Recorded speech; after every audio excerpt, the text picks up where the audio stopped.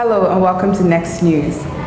The federal government of Nigeria on Wednesday reduced by half the commission paid to the commercial banks for receiving revenue collected by the Nigerian Customs Service and the Federal Inland Revenue Service.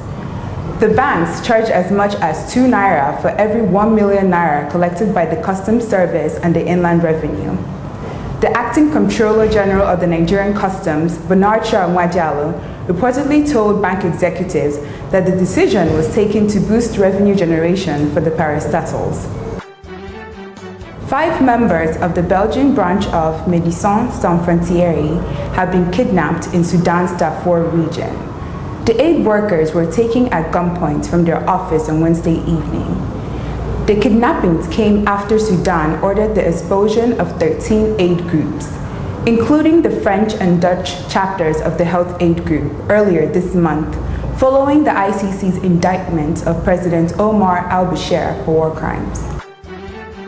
The Iraqi journalist who threw his shoes at former US President George Bush has been sentenced to jail for 3 years.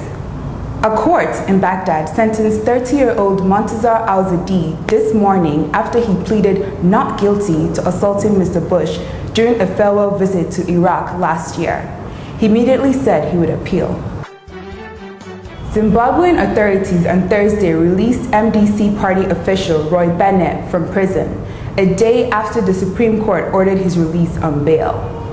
Mr. Bennett, set to become Deputy Agriculture Minister in the Unity government, was arrested on February 13 and charged with plotting terrorism. Bennett faces a charge of life imprisonment if convicted, and his arrest is an early test for the new government, which Zimbabweans hope will end years of economic hardship. Nollywood actress Stella Damascus has remarried.